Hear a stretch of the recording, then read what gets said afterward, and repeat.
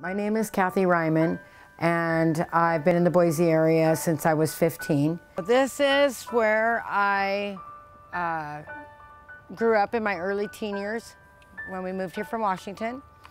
I didn't really feel like I fit in because I'd left all my friends back home, so to fit in, I started picking up some bad habits, alcohol.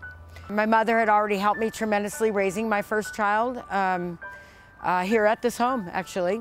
And she had to take her many times because of my addiction. It just actually made me almost feel like I was such a failure that I was never going to recover. I kind of just drifted apart from my family a bit. My mom has been through a tremendous amount, you know, from drugs to alcohol to not being there for me, not showing up as a mother should. And the times that she came around my children when she was high or on alcohol was difficult to deal with because I didn't want my children to see the same things that I saw growing up. I was stopped and arrested for a controlled substance. It was methamphetamine.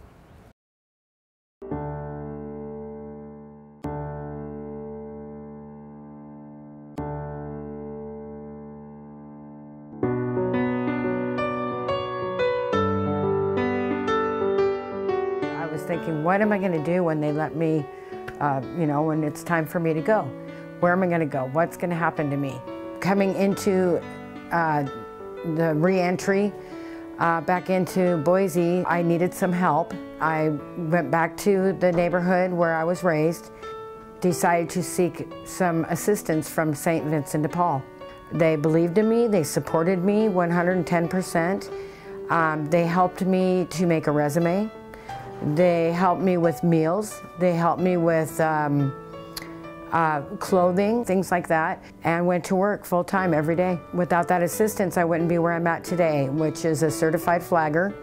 I'm well known in the community for it. I'm very grateful and appreciative of St. Vincent de Paul for getting me started. And, you know, right down to my gear to get started, that cost money, and the stop slow paddle and things like that. They were willing to help me out until I got my first paycheck. They would even pack me lunches at the food bank so that I'd have lunches. It's really funny how you're like directing traffic and you've had the ability to come back and direct traffic in your own life and take those puzzle pieces and put them together. And I don't think you could have done that without St. Vincent de Paul. I absolutely love keeping my community safe. Yeah.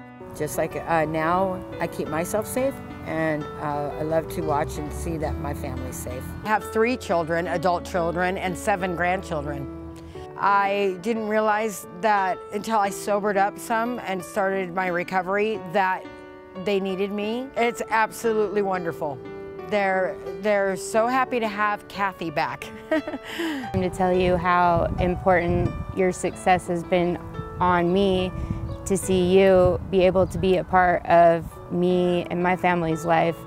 Not only have you been able to be around your grandchildren and me, and I feel like it's a tremendous blessing and a tremendous opportunity that you've been given to reshape your life and be productive in society and be a mom again. My children adore her.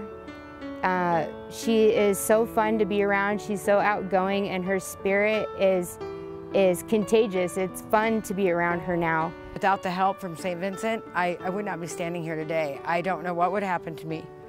I could have passed away. I could have ended up in the prison system. I don't want that. You know, I feel like God has put me back on the right path, and I want to utilize it the best way I can. They just had so much faith and hope in me that I knew I could do it. The pieces just fell together, and the puzzle was complete, and I couldn't be more happier.